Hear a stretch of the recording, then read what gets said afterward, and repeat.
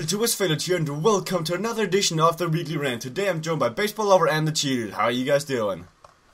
Hi. Hi.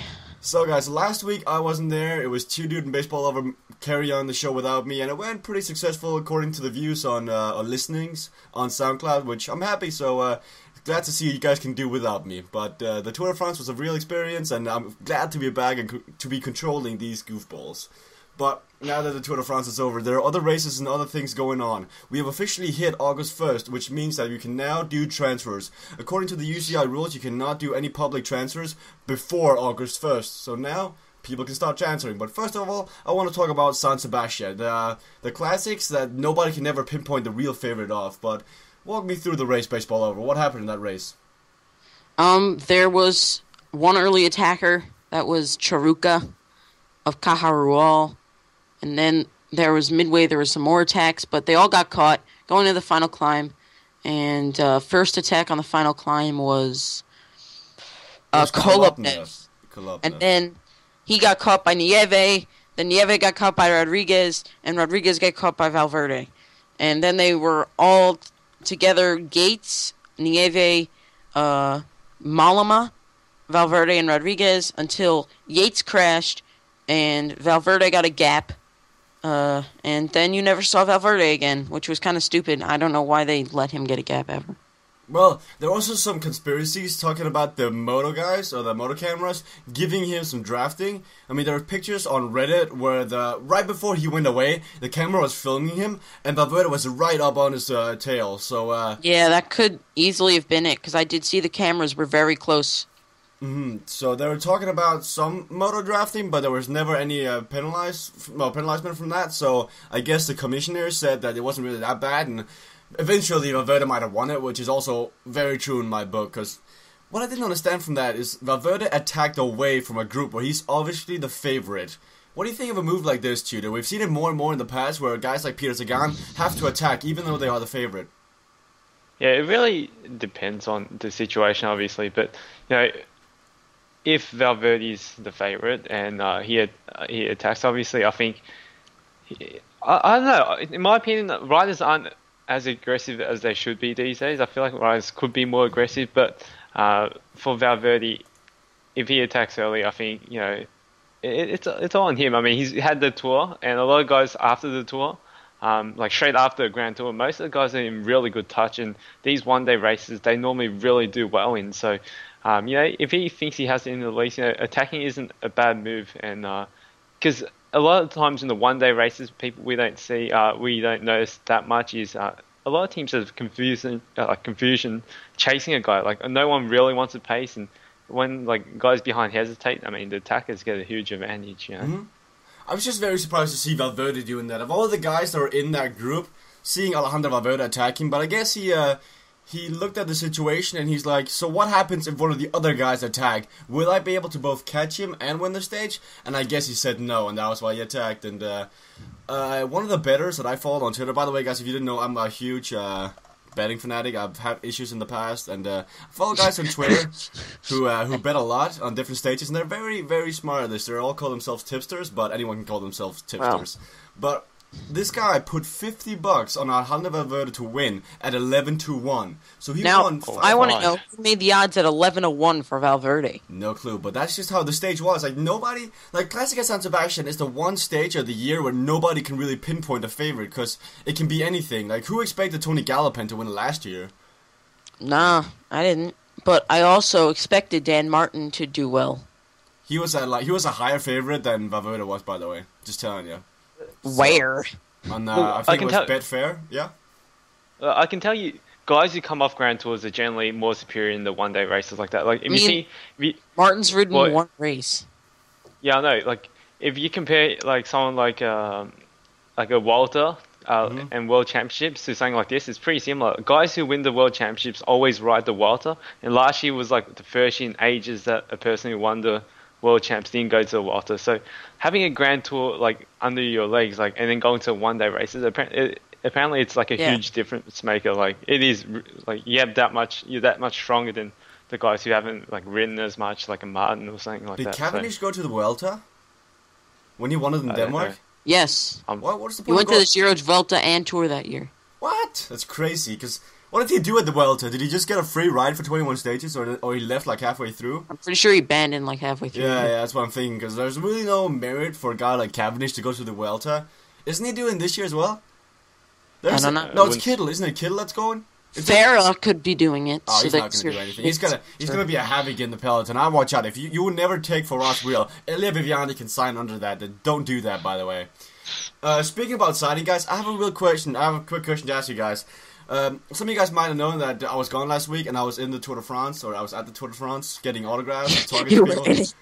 But there is one autograph that I can't pinpoint. My cameraman, Valerie, did not pick this up on the camera, and my memory is just gone. I normally have a really good memory. Valerie? That's my cameraman. But you had a cameraman with you? Yeah, I had a cameraman with me. But he was horrible. But I don't remember it was who this was. So you'll see on the screen right now, there's a picture of this autograph. If you can figure out this is, you will save my day. It's like, if you guys remember last time I went to the Tour of Denmark, I had the Belking ride I never guessed. It was Mark Goes that you guys pointed out, and if you can do that again this time, you'll save my day. I did some research, but I can't figure it out. You also called people Fletch at the Tour of Denmark. What's up with Do you remember Fletch? which team the rider was from? Or? No, I do not remember. I simply do not remember. I mean, it's I can remember everything except that one rider. Like, it's...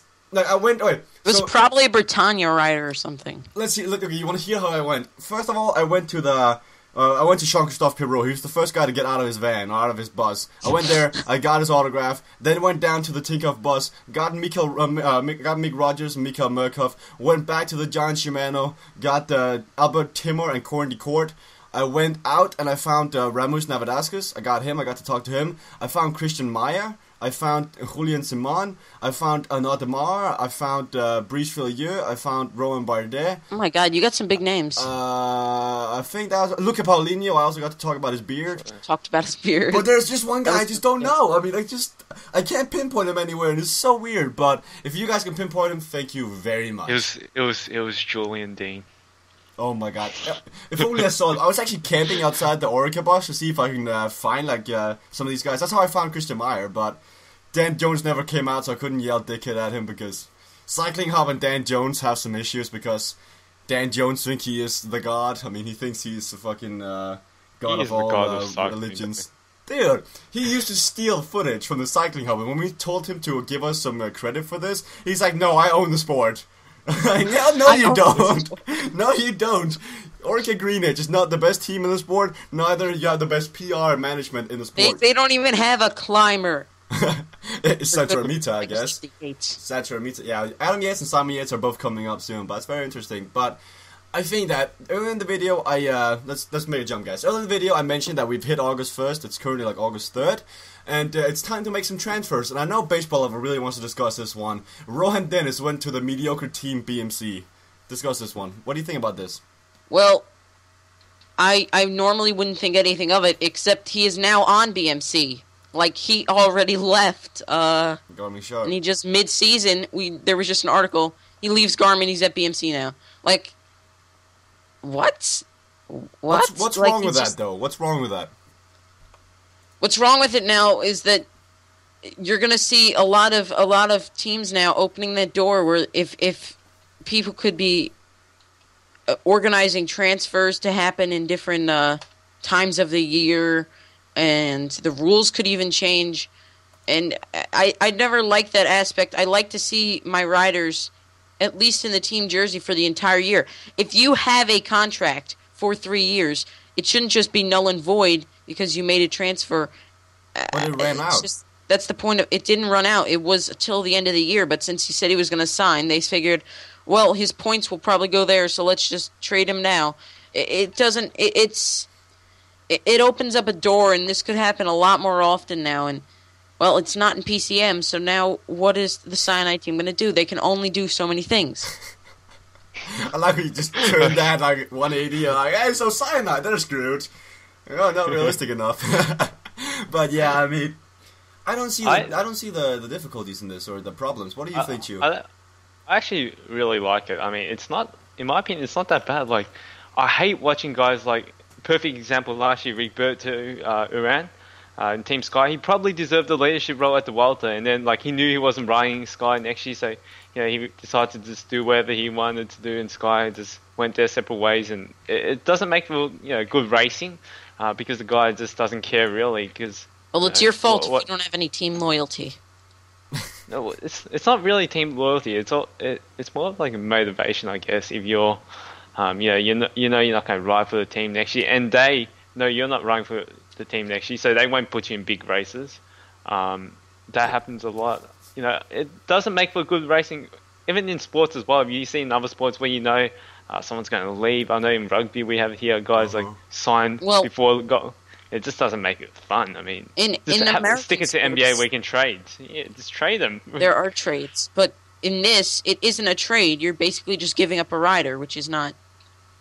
I guess, but there's actually one similar scenario to this, because you were saying that riders who already have a team don't ride their best, and it's not fun to watch. Lars Boom. I know that the Danish commentators were pointing out several times that Lars Boom was a dick to Bauke Mollema and was never helping him. Like in the mountains, Bauke Mollema needed some protections on the flat roads up to the mountains. Lars Boom would already be in the gruppetto. He didn't give two shits, but we later found out that he actually signed for Astana. Like he already had the contract down before the tour with Astana. I mean, they can't say that publicly, but that's why he was freaking working with. That's why he's working with. Oh my god, that is. I think there should be a penalty for that, for like showing obvious favoring towards a team that you have signed for before the transfer date. And I'm surprised it doesn't happen more often than people, even in the World Championships last year. Yeah, Valverde and Rodriguez were in the same nation, but Rui Costa and Valverde were in the same team, and some people were whispering that they were working together or something like that. He was gonna leave though. Yeah, and that's true. Still work together, dude. I would not. If I had Rodriguez in my team, screw that. I would not work with Rodriguez. No. Like, well, he was ahead.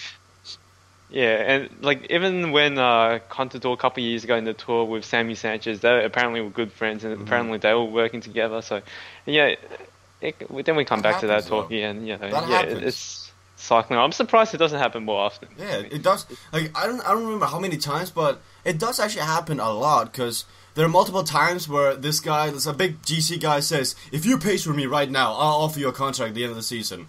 That happens a lot in the GC, at least in the peloton. At least from what I hear from the riders and the commentators and the journalists and stuff, I hear that happens a lot. I guess we can't pinpoint it because it's technically illegal, but I mean, it does happen. Another rider who has left, but I don't think it's as controversial. Does that mean that Astana got a 1-2-3 on that stage? Basically, yeah. And Lars Boom could have just paced Nibali and Forsang to the finish line and gotten in like 4 minutes maybe, but then it might have been a little bit too obvious. But Lars Boom already had a contract signed before the tour even started. Why would Lars Boom go to Astana of all teams? Louis Westra is the entire reason. Him and those two are good friends. Their girlfriends are good friends. No, if you follow them on Twitter, their girlfriends, they tweet each other. The only reason I see this is because they tweet each other because they're actually... Only failures when they're about the girlfriends. No, it's because Pro Tour Astana... No, that's not fair. That's not fair. The Pro Team Astana, their Twitter, retweets the girlfriend's tweets. It's so stupid. The PR guy at Astana needs to figure out how to actually act in public. Like, he literally retweets like Andrine Schneider, I think Lars Boom's girlfriend's name is. So stupid. Oh, it's Wester's girlfriend. I'm not sure. It's one of those, and they like retweet whatever they say. Yeah, I don't know about that, but I was trying to make the cut over to Nasser Bouhanni leaving FDJ. In a longer period, he's been very unhappy about being at FDJ. The guys at FDJ have been favoring Demar over Bouhanni. Who do you guys think is the better sprinter, Bouhanni or Demar? A lot of people say Demar quite possibly be true, but I don't mind Bouhanni's mentality, the way he goes about sprinting, as much as I hate him. I mean, I hate his mentality, but I also admire it, because you got to have that killer instinct to win, I feel like it. And, going forward, right now I think Demar is, but I still think Bouhanni has the higher upside of the two. It's a really good signing for Confidence. Also, I don't think a lot of teams wanted Bouhanni anyway, because of the way he acts. His personality is not the greatest, and could hamper the young riders around your team if you sign him. So you don't really want a guy like Bouhanni, but the things he can do on the bike is pretty damn good as well. So a team like Cofidis, can they pull out a leader train? I don't think I like it, not because I think their lead-out train is not going to be great. I mean, they have Petit. They have like a bunch of mediocre sprinters on their team, but they've always been pretty climbing-oriented. But they're going to get a wild card to the Tour. They're going to get a wild card to most of the French races, and they can fully go for him whether they have a great lead-out train or not. And that's why I like this transfer. A lot of times you'll see guys, they're complaining about being the second or third sprinter, and then they just go to another team where they're the second or third sprinter, and it doesn't make much sense to me. So I like at least that Bouhanni, he had an issue. His issue he resolved. He actually decided to go to a team where that issue was no longer effective. And I think that Damar in a plain flat sprint would win. As you saw in the French Championships, Bouhanni just couldn't come around him. But that wasn't fair, though. He's almost just as fast, and he can get over hills faster. He can get over hills better. Also, he doesn't have as much diarrhea. So, I mean, both of them have a huge upside, and both of them, I think, will do very well at their respective teams now that they're at separate ones. I gotta say, the French National Championships, that comparison isn't fair, though, because Bouhanni started with a disadvantage. He started on Damar's wheel, meaning that he has to catch up one bike length. He's one bike length disadvantage already at the beginning, and he caught like a half of a bike length. Well, you could also say that any rider getting a lead out is also getting a disadvantage. No, because the other guys in front of him go out of the way to make sure that he gets in front of him. Damar would never give up the spot to Bouhanni, and if Bouhanni got close, he would just box him in. That if everybody decided to just let their lead out man win, then because it's not just that wouldn't happen. Renshaw used to never get out of the way. Cavendish would pop out. But I also think that Renshaw slowed down. I don't think Renshaw went full speed in the end. I think at one point he realized that... If he could go full speed and still beat Cav, he wouldn't be the lead-out man. I guess you're making a point. It's true. I still think that it's not fair to compare those two in that sprint because they are not having like the same turns. Okay, it's fair enough. Well, talking about lead-out trains, Confidence, they're never going to have a good enough lead-out train to compete against OPQS or any of those teams. But, Bouhanni, he doesn't really need one. It's all about having one guy who can help you. Someone like a Kevin Reeser did for Kikard, and that's all Bouhanni needs. Like, you look at Europcar, they're never going to have a lead-out train, but it'll be handy if they have a guy like Kevin Reeser who can get Kikard, like, in there at least get a good sprint, pull in someone like a Kwiatkowski when he was attacking, something like that. That's all Confidence needs at the moment, I think. They don't need a bunch of guys. Confidence is the big spender so far of the transfer season. So far, they've gotten Van Bilsen, Van Steen, Steve Chernel, Geoffrey Soup, Dominic Roelan, Jonas Alström, Stefano Rossetto. I think that they're going for Pro Tour the season after this. I guess so. What do you think about this baseball over? How do you like this lineup? Do you think Van Steen and Bouhanni will be a deadly combo? I think that Van Bilsen is going to win all the cobbled classics for them. So now they can get wild cards to there and win them because he's Van Bilsen, and he can do that. And I think that Van Steen will be a great lead-out man for Bouhanni, or he can win the continental races sometimes. So, yeah, I think they have a good lineup, and this is probably the best Cofidis lineup in a long time. Now, I don't know if what they're doing with their contenders, or they're not real contenders, just their like Navarro's. I'm pretty sure he's leaving. Terame, I don't know what they're doing with him. Capel, he's going to Astana. Is leaving. Terame is going to Astana. It's been heavily rumored. So I'm pretty sure they're losing all of their mountain guys. So there's definitely a downside, but I feel like their mountain guys have never really been able to do anything more than top 10 anyway. So it's better to just switch your focus completely to something that you can do well. I agree. I like their change. I like their transformation from a mountain team to more of a sprinter team. I like it, but there's going to be a while before they become FDJ, because I think FDJ is the only French team that has it correctly. They have a mountain guy and a perfect sprint team, or a sprint lead-out, so it's going to be a while before they transform into a team like that. But they're making their way up there, and I like the change. They just got to keep on trying until they actually get the right formula.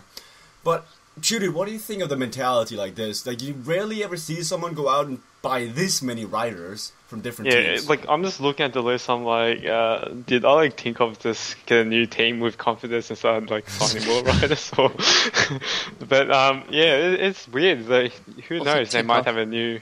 guy wanting to take over or something. I don't know. They might have a new manager for next year who wants a different scenery. I mean, that's quite possibly possible. I mean, they haven't really done anything of late, and getting a bunch of new guys wouldn't hurt. Get a new group of guys. Their sponsor never seems to care how bad they do. I mean, it's going to take a while until they go back to their days of having guys like Tyler Hamilton, Oscar Pereira, and those guys. I miss him. Dude, I miss David Moncoutier. I miss him. He used to go in every single breakaway of the tour. Like, he would always be in the breakaway. I actually miss him. He's the kind of rider I'd love because he was like right up there with the contenders most of the time, but he just didn't give a crap. He would, like, if he wasn't going to be in the break that day, he'd just be like, bye-bye, Gruppetto time. Exactly. And so he was never really a GC threat, but then he'd come out the next day and, like, blow away the mountains. It was very fun to watch. He's a very entertaining rider to watch. He's kind of like the Thomas Vauclair, just less annoying. Yeah, exactly. It's very exciting, but he didn't need to make those stupid faces every time he gets in front of the motorbike. Exactly. But before you mentioned that Bohani was kind of the kid that nobody wanted, there's another kid like this, Carlos Alberto Betancourt. Where do you see him going, Baseball Lover? Because he's definitely not staying at AG2R. He's thinking about leaving. What do you think? Where would he fit in? I don't think he fits in anywhere, and I hate to say this. I feel like his career is already going downhill because he just doesn't have the mentality, and he doesn't have the mentality to be good. He's cocky, he's lazy, and I think that's part of the reason he could be leaving is because AG2R don't want him. AG2R, they wanted him. He was not that injured for the tour. The only reason is that he wasn't willing to rehab and get back into it and train harder and try to make a full recovery for the tour. He never had it. He went back to Colombia so he can party. And he has so much potential, but if AG2R just couldn't control him, and I don't see any team that wants that responsibility, I'm sure he'll get picked up somewhere because he's really talented and he's got a lot of raw talent. But I don't really know. It all depends on who's willing to take the risk. It's true. Well, what I think is, obviously he's very talented. We've seen the things he's done. Obviously, you'd be crazy if you're a manager and you don't look, even think about getting Betancourt because he's quite a rider, and a team that will fit well in. He needs a manager that has a reputation. Someone like a Bjorn Rees, I can definitely see. Having a big name like that can change your mentality. He needs an Oleg Tinkov in his life. Oh no, those guys would drink so much vodka together. That would just be not a good recipe. They go to Colombia. Oh my god, imagine Betancourt's Twitter.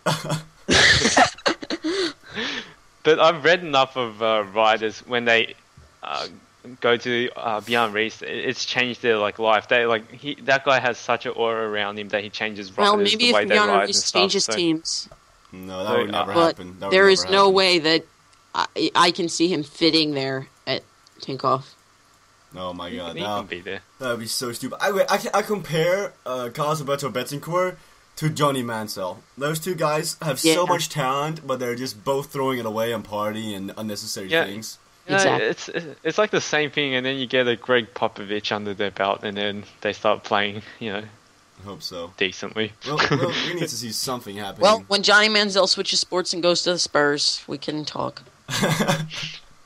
Well, he's got a future wherever he goes, because his Twitter can bring him anywhere. That's how legendary his Twitter is already.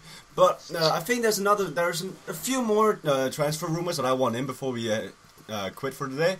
But Nicholas Roach has been rumored to go to Sky, IM, or Trek, and I think Sky is the most likely one.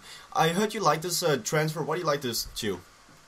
Look, Roach, we've seen him at AG2R get a leader's role, and he's done a bit, and then he hasn't done as much as well. At Tinkov, he would have been a perfect role to support Contador. I don't know. It seems like he's not confident in what he wants to have as a role. I mean, going to Sky, he's not going to be a leader by any means with all the factory of climbers they got there. So, in my opinion, he's going to Sky because Sky have they have a lot to offer for a ride. It's the most attractive place to ride right now. A lot of money. Money, facilities. You got the Death Star bus. There's everything you want as a rider. So, yeah, I can see him going there. To I Am Cycling, don't think that's happening. Trek, that could quite possibly happen. I can see him going on Trek, because Trek are looking for a climber as a leader, and if Roach wants to be a leader, Trek is a perfect spot. Same thing with Sky. They're a rich team, one of the wealthier teams. It's not a bad move going there either. Good. Well, in my opinion, it comes down to whether you want more money or more leadership in races.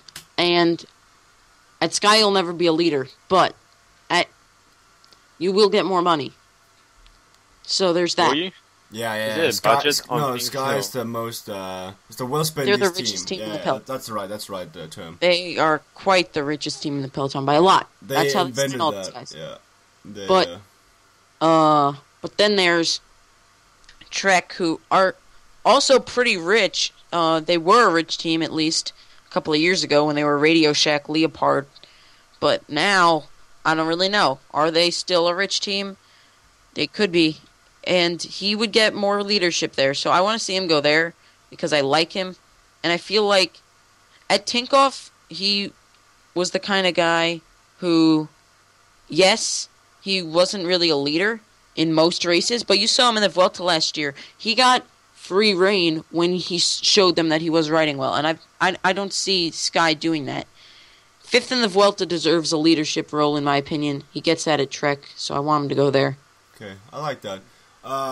In the end, there's one topic I want to kick off. The rest of the transfer rumors are kind of like iffy. I mean, probably not going to happen, and I don't like them that much either. So I got to talk about this. So in the past, we've said that Kreuziger had issues. Right before the tour, he was pulled out because he had issues with his bio passport. And now that he wanted to ride the Tour de Polonia, Oleg Tinkov and Viana Rees said, screw it, let's just try to bring him to the Tour de Polonia while we still have him. Now, UCI decided to ban him and say you can no longer ride while you're under suspicion. Like, while we look at you, you cannot ride. And I know that Tinkov was drunk last night, and he went out saying that we want to sue UCI for millions. We bought Kreuziger back in 2011. We asked if there was anything wrong. They said no. They continued on to buying him or getting him. He then went on, and now this is all happening, and of course, Oleg Tinkov's words has to be taken with a grain of salt, but still, I see where he's coming from. It doesn't sound fair to me that they ask and they say no, and then later they turn up and say he was under investigation since 2011. We just couldn't do anything about it until now. Why don't you just tell Oleg Tinkov, I guess it's Bjorn Rees back then, that he's under suspension, or at least he's being looked into by Dude. What do you think? It's one of those really strange cases from the UCI. Again, they do things differently compared to other big sports associations. But Kreuziger, God, how did they even let him race? It baffles me to think how he was racing, and they got. I think they either got to go one way or the other. Let him race or don't let him race, and it's taken them time, but they've made their decision, and if he's under that much of a cloud, obviously he's doping. There's no questions about it. If you've had rumors and suspicions for a couple of years already, it's quite obvious. But oh well, UCI, it is what it is. Exactly. That's a shame, though. But what do you think, Baseballlover? Do you think that Oleg Tinkov has the rights to be this mad, or is it his own fault for being a team owner? Well, I think that if you're gonna sign a rider, you should check their bio passport. Like, I don't know, it wasn't exactly dug deep in there. You could easily see it on the bio passport when you take a look at it. So, I mean, it's kind of their responsibility. It's kind of stupid that the UCI waited this long to actually take action. That's pretty rigged, but I still think that once they do, they have the right to do it. And if you dope, then you have the right to be punished. Okay. And on that note, guys, thank you guys for watching. No, wait. Oh, what's up? Oleg Tinkov, let's talk about this. Oh, the Twitter? Twitter of the week? Much? Well, I think Tweet of the Week is his entire, basically, tweet page. First he says, oh, by the way, I just signed Wiggins and Ignatiev. I 2 big signings, #Wiggins. And then it's like, nope, actually Froome just called me up and demanded Wiggins back, so I can't take him now. What a shame.